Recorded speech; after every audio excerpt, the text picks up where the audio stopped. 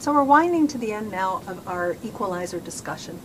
And the last subject that I want to look at is a nonlinear equalizer. And I won't be going into this in depth, but I just want to give you a brief introduction to this other means of equalizing the channel, known as the decision feedback equalizer. And careful with the name, because we already had data aided and decision directed, and now this is something completely different. Well, not completely different, somewhat different, the decision feedback. So again, we're introducing feedback, and the word feedback is chosen particularly. We're using decisions, but it's not just in the adaptation. And because of that, the feedback actually is what makes this filter a nonlinear filter. With the previous example of decision directed, if I put in, a linear combination A plus B, I would still get out a same linear response. This is not the case. It's nonlinear. In essence, this equalizer sort of has two different filters that are operating inside of this total equalizer package, doing two different functions inside of the equalizer.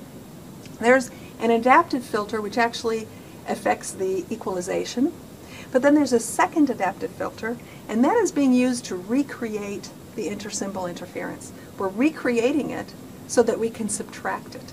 So we're trying to adapt the equalizer when there is less distortion, because we have removed some of the distortion to make the adaptation better. That's the idea behind a decision feedback equalizer. So again, be careful not to confuse these two ideas of decision directed versus decision feedback. So in the decision directed, the receiver decisions are used for adaptation. It's just being treated as if it was known data, even though it's not known data and there may be errors in it. The decision feedback instead uses decisions to actually recreate intersymbol interference and to subtract that from the ISI. And there's could be added delay depending on the size of the equalizers in the decision feedback, so it sort of introduces another difference between them. So when we do the equalizer adaptation, most of the distortion due to ISI will have been removed. So it's very effective for channels which have a lot of severe distortion because of the ISI. And it's effective even when the channel has frequency nulls. So this is one of the most, the largest motivation for using a decision feedback equalizer is it performs well for these channels which have these frequency nulls. So this is the overall form of the decision feedback equalizer. And we'll start with this section over here, which is called the forward filter. And this is basically the adaptive equalizer. So I have an equalizer filter, and the tap weights, they're being updated continuously. I also have a place where the decisions are being made.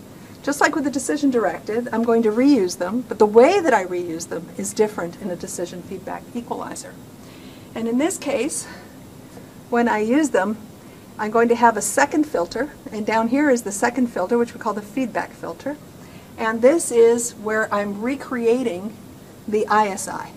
So I take the decision, I say based on what I think is going on in my multipath channel, I'm going to recreate the ISI, and then I'm going to actually subtract it from the received signal in order to do my adaptation. So we are using the feedback back in order to do this update of the forward filter or the equalization filter. So let's have a look at these three channels that we looked at earlier and see what kind of performance we would get with a decision feedback equalizer. And just to recall, when we use the minimum mean squared error equalizer, we got this spread between the performance of these equalizers. And we get a similar spread, at least the order of the performance, when we use the decision feedback equalizer. However, be careful because the scale of the x-axis has changed in these two plots. So actually, this one is doing much better. Because if I look here, this is the 20 to 25 dB position, and that would correspond to about here. So here the red curve is getting down to something like 10 to the minus 4, around 20 dB, whereas before, if I wanted to get 10 to the minus 4, I would have had to go all the way out to something like 35 dB. So it's much, much better. They look the same, but the scale has changed. And so the decision feedback equalizer has been very effective in these two channels, which have frequency nulls in the red and in the pink. And again, in the pink, if I never even got to 10 to the minus 4 anywhere here, even at 45 dB, but here by 25 dB, I'm already getting below 10 to the minus 4 for the performance. So we can see that the nonlinearity that we're introducing can be a big gain for certain kinds of filters. Of course, for the blue, I'm also getting a bit better performance, but it's not the big improvement. So there's probably no need to go to the nonlinear for a channel like the blue one. It's just as easy to use a linear filter I don't need the two kinds.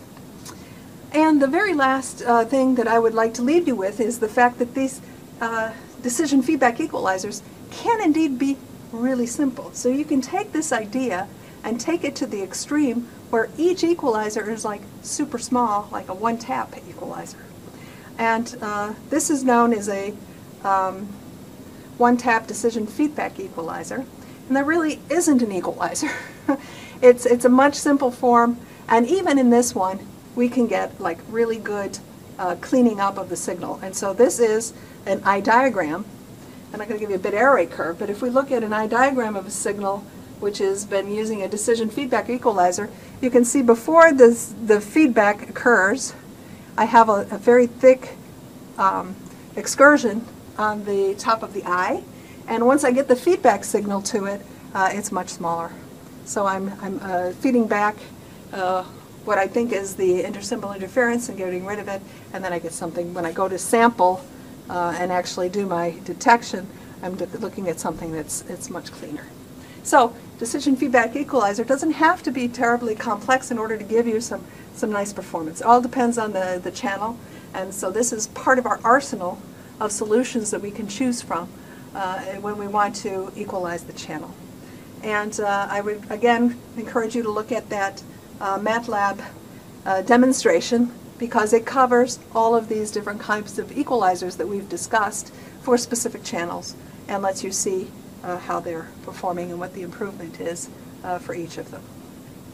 By the way, there's a website which is a link here which shows you this simple decision feedback equalizer if you're curious about it and want to know more about it.